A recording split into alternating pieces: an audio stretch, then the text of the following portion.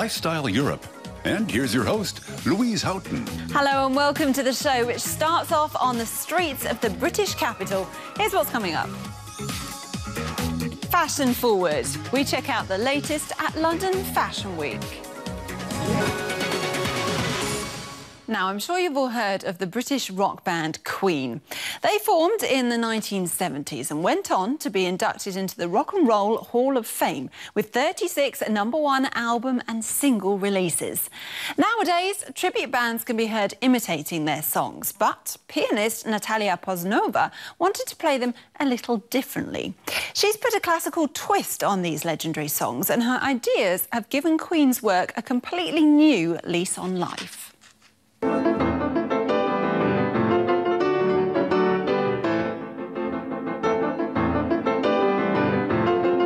might not first recognize this as a cover of the Queen hit Flash. That's because Natalia Posnova, who's from Russia, has given this classic a new spin.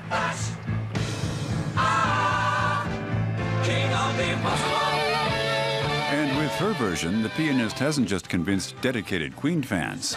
The band's guitarist, Brian May, uploaded the video to his homepage.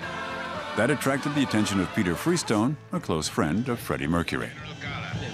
Natalia's version is almost retro, but going back a century or two. But it gives the Queen music a new lease of life, but in a different form. You know, there are Queen cover bands all around the world who do an amazing job, but they sound or try to sound like Queen. What Natalia is doing is giving the music a new input, a new life.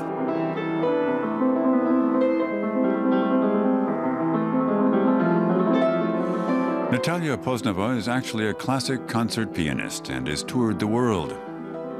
But a year and a half ago, she had a crisis in her adopted home of Dresden in Germany. She wanted to compose, not just interpret other people's works.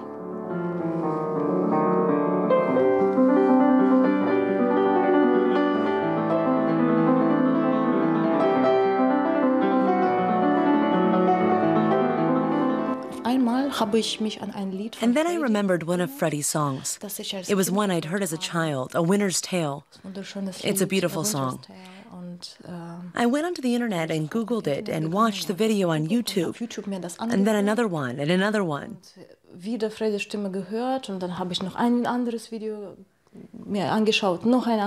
The music was so beautiful, I absolutely had to do something with it.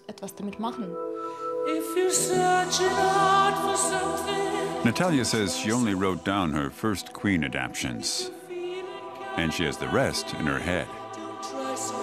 Don't Try So Hard is her latest version.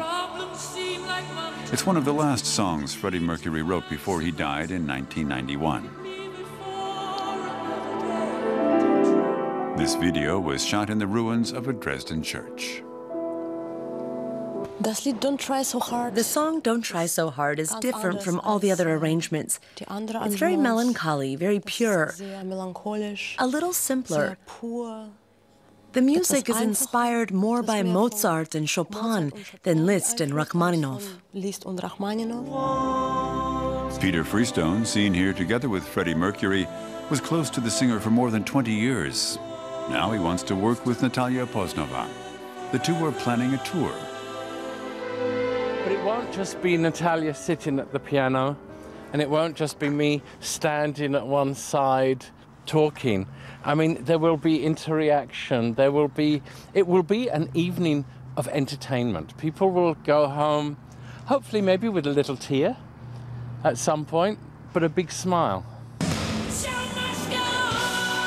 Freddie Mercury would certainly agree.